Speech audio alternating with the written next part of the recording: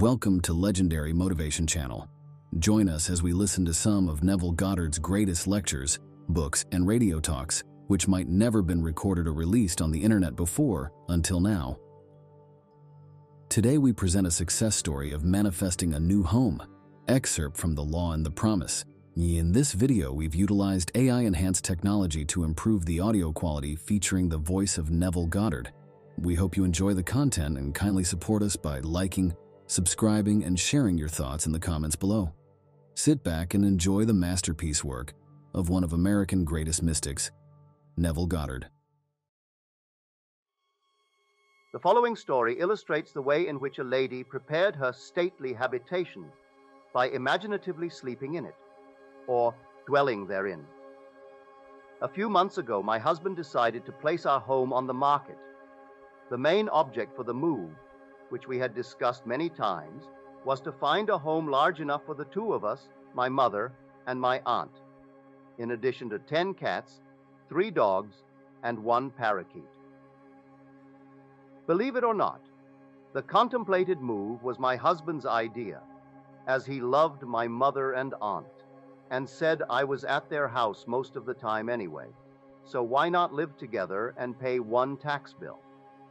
I liked the idea tremendously, but I knew that this new home would have to be something very special in size, location, and arrangement, as I insisted on privacy for all concerned. So at the moment I was undecided whether to sell our present home or not, but I didn't argue, as I knew quite well from past experience with imagining that our house would never sell until I stopped sleeping in it. 2 months and 4 or 5 real estate brokers later, my husband had given up on the sale of our house, and so had the brokers. At this point, I had convinced myself I now wanted the change. So for 4 nights in my imagination, I went to sleep in the kind of home I would like to own. On the 5th day, my husband had an appointment at a friend's home, and while there, met a stranger who just happened to be looking for a house in the hills. He was, of course, brought swiftly back to see our house, which he walked through once and said, "I'll buy it." This didn't make us very popular with the brokers, but that was all right with me, as I was happy to keep the broker's commission in the family. We moved within 10 days and stayed with my mother while looking for our new home. We listed our requirements with every agent on the Sunset Strip only, because I wouldn't move out of the area, and each one of them, without exception, informed us we were both mad.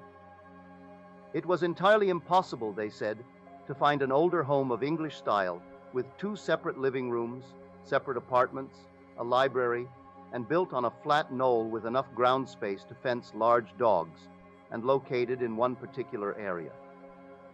When we told them the price we would pay for this house, they just looked sad. I said that wasn't all we wanted. We wanted wood paneling all through the house, a huge fireplace, a magnificent view and seclusion. No close neighbors, please.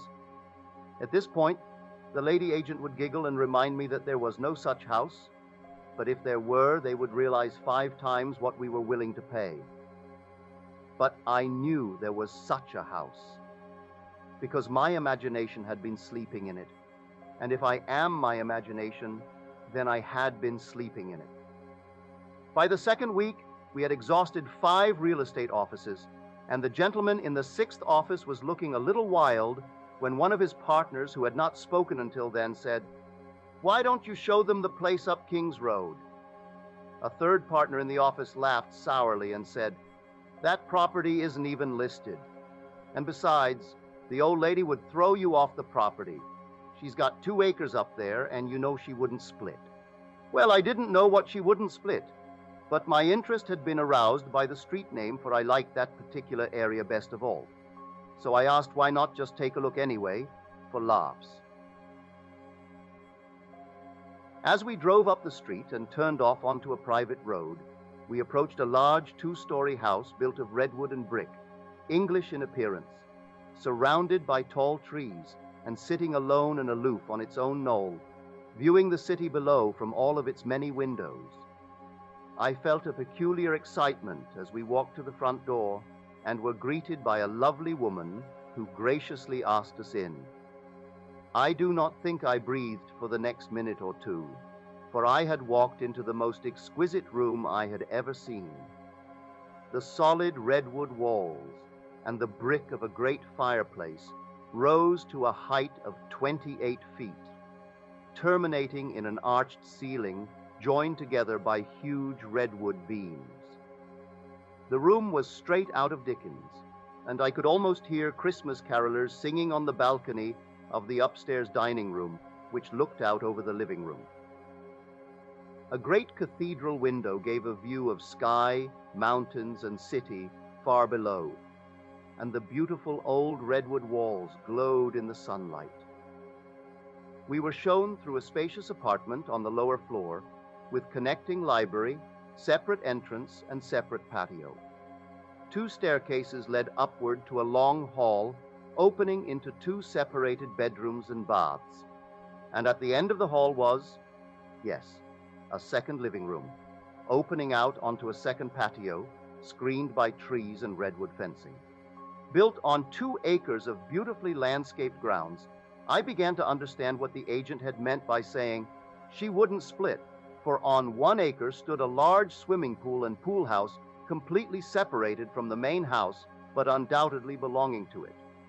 It did indeed seem to be an impossible situation, as we did not want 2 acres of highly taxable property plus a swimming pool a block away from the house. Before we left, I walked through that magnificent living room, once more going up the stairs to the dining room balcony.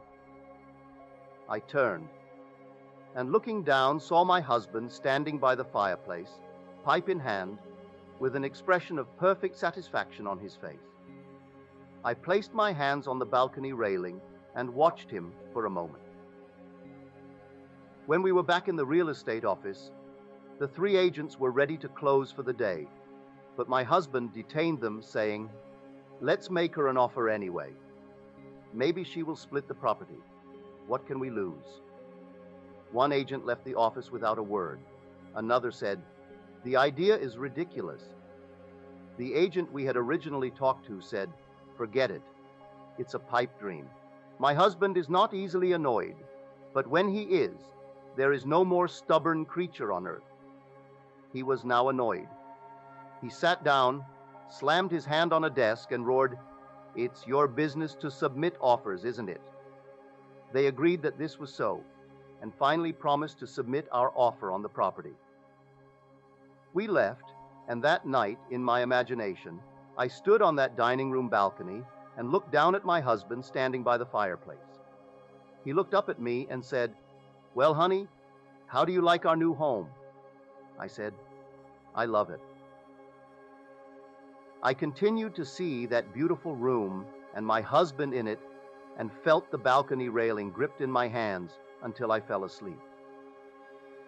The next day, as we were having dinner in my mother's house, the telephone rang, and the agent, in an unbelieving voice, informed me that we had just purchased a house. The owner had split the property right down the middle, giving us the house and the acre it stood on for the price we offered.